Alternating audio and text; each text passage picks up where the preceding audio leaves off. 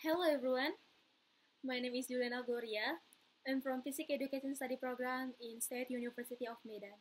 So today, I hope you is very energetic because we are gonna talking about the stretching something. Have you ever played with a slingshot, use a spring bed or bounce on the trampoline? That you have a common. Yes, they all involve elastic materials.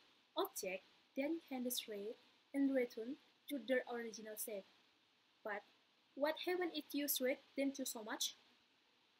That's what we're going to explore today. Talk on the most elegant laws in classical mechanics, Hooke's law. So before, long ago in the 17th century, a British scientist is named Robert Hooke studied how elastic objects behave when the forces are applied. His observation led to a principle that we still study today is engineering, biomechanics, and physics, Hooke's law. Definition of that from Hooke's law states that the force applied to an elastic object is directly proportional to extension or compression its expressions, as long as it remains within its elastic limit. In simple terms, when you apply a force to stretch a spring, the spring extends proportionally, but only up to a certain point. Beyond that, the material may become permanently deformed or even break. So let's do our project in this video. Here are the things I can use are the spring that I have a power. I have to use two parallel ones. Enough rope for the load on the spring and the horizontal bar, where there will be acted further, and the weight of the load I use in 9.5 kilograms, as well as a ruler used to measure all the initial lengths of the spring and the final result. So let's see from the project. You can see after the project, I making from the spring vertically with the put and ties. And the initial length we can see is 19 centimeter, and this is without adding a load. And you can see of the difference from the first and then second. In here, I'm making spring is vertically with both and sides. The hang weight in the middle. Also, there's only one spring. This arrangement forms a parallel system because it has a both and the bar for the simultaneous and in a balance. And balance from that this is task from a spring circuit and ready for physical analysis. And we can see of difference from the length, and now is the show is 25 centimeter. So we know about the difference. In the first is 19 centimeter and now is 25 centimeter. And now we should about talking explanation and formula concept. In Hooke's law in mathematical, expressed as phi equal to k times delta x, where phi is a force and k is spring constant and delta x is an extension. So we can call phi in the physics is half Newton and k is spring constant, Newton per meter, and delta x is meter. And in physical meaning, F is a force, and then spring constant and delta x.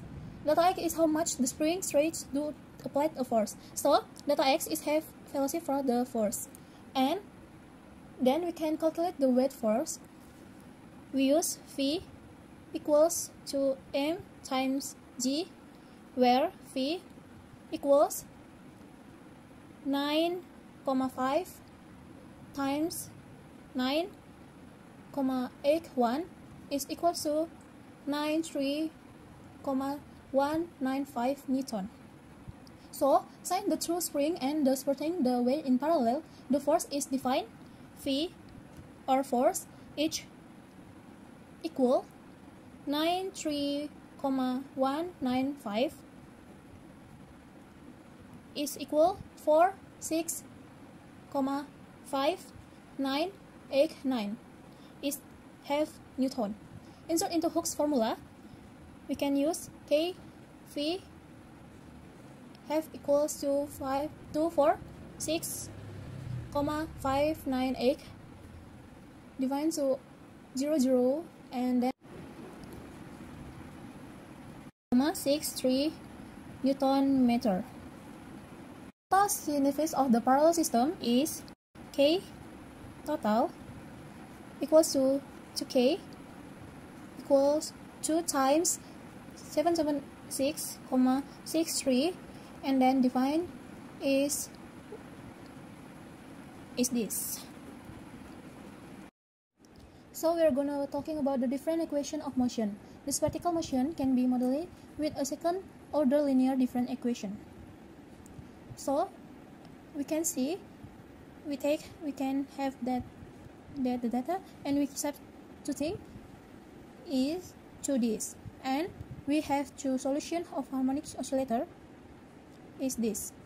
So we can know see general solution is have x times t equal to a cos omega t plus theta.